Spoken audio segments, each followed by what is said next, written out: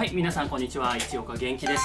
今日はこのアルミホイルボールに電気を流すと面白いことが起きるみたいです。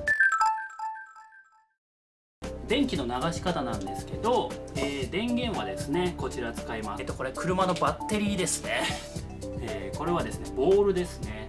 はい、ボールの内側に赤い線がつながって、プラスにつなげたいと思います。外側ですね、これね、赤い線をつなげてバッテリーのマイナス側につなげたいと思います。ボールとボールに、プラスとマイナスの電気を流して、そこにこのアルミホイルを置きます。そうするとですね、このアルミホイルボールに電気が流れて面白いことが起きます。まずですね、アルミホイルボールに電気を流していない状態転がすと、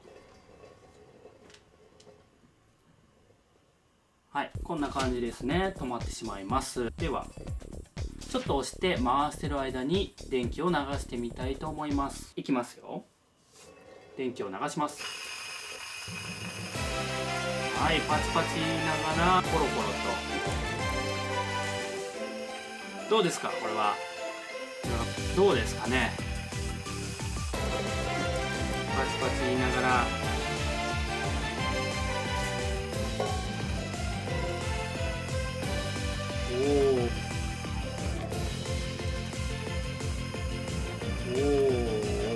無限に転がる。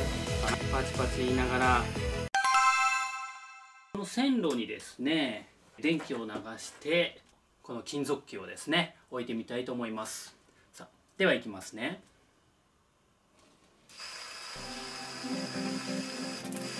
はい、これいいですね。火花をまき散らしながら加速して走ってます。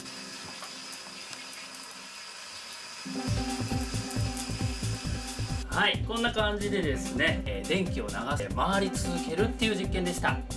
これからもですね、面白い実験いろいろ紹介しますのでね、是非チャンネル登録をお願いします。